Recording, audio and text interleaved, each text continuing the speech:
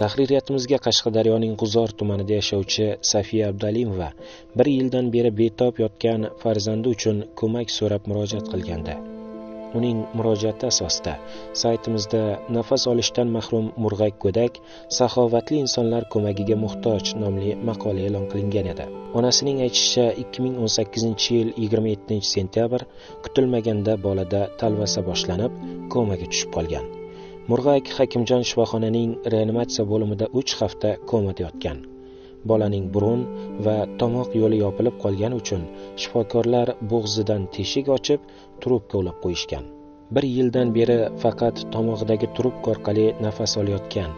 Burun va tomoqdagi nafas yo'li berkilib qolgan bola hozirgacha na o'tira oladi va na yura oladi.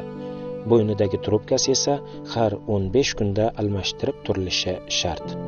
Hakimjon.UZ kun parvarishga muhtojligidan Safiya ishlamaydi. Bolaning muolajasiga esa pul kerak.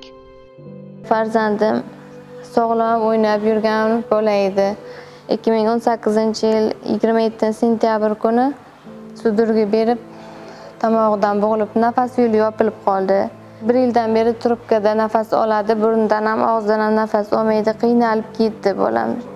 Bolam kasal bo'lgan vaqtlariga qaynonam va xo'jayinim tuzalishdan umidlarini o'zi qarashimdan bosh tortdi.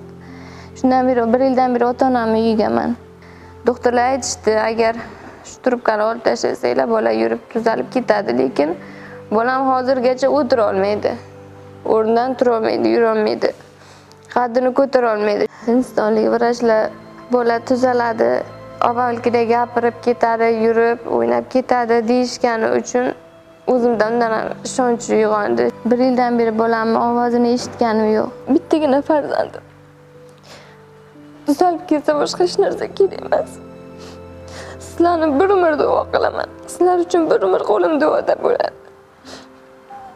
Shu farzandim yonimga qaytsa bo'ladi.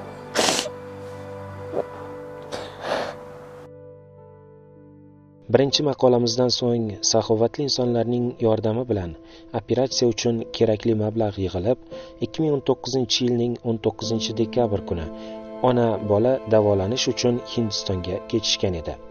Safar oldidan KUN.UZga intervyu berib, farzandining taqdiriga befarq bo'lmay yordam qo'lini cho'zgan insonlarga minnatdorlik bildirgan edi. Assalomu alaykum.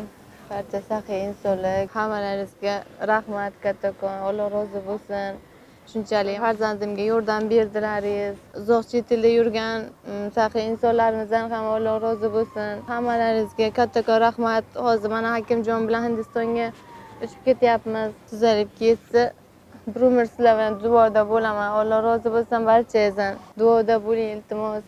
O'tgan vaqt davomida Hakimjon 2 marta jarrohlik amaliyotini boshdan kechirdi. Operatsiyalar natijasida bolaning nafas yo'llari ochilgan va yana yopilib qolmasligi uchun yana bir trubka ulab qo'yilgan.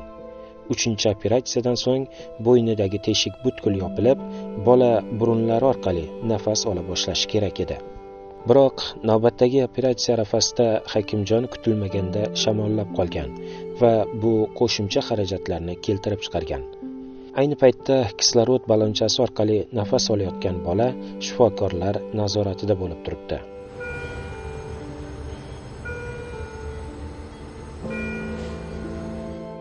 Bir yarim yildan beri tabiiy ravishda nafas olmagan bola o'zi mustaqil nafas olib ketishi ham muayyan vaqt va parvarish talab qiladi. Operatsiyadan keyin Hakimjon qancha vaqt davomida shifokorlar nazoratida bo'lishi ham noma'lum. Yolg'iz boshi bilan musofir yurtda yurgan onaga ko'mak zarur. Saxiy yurtdoshlarimizni Hakimjonni shifo topishiga o'z hissangizni qo'shishdek xayrli ishga chorlab qolamiz.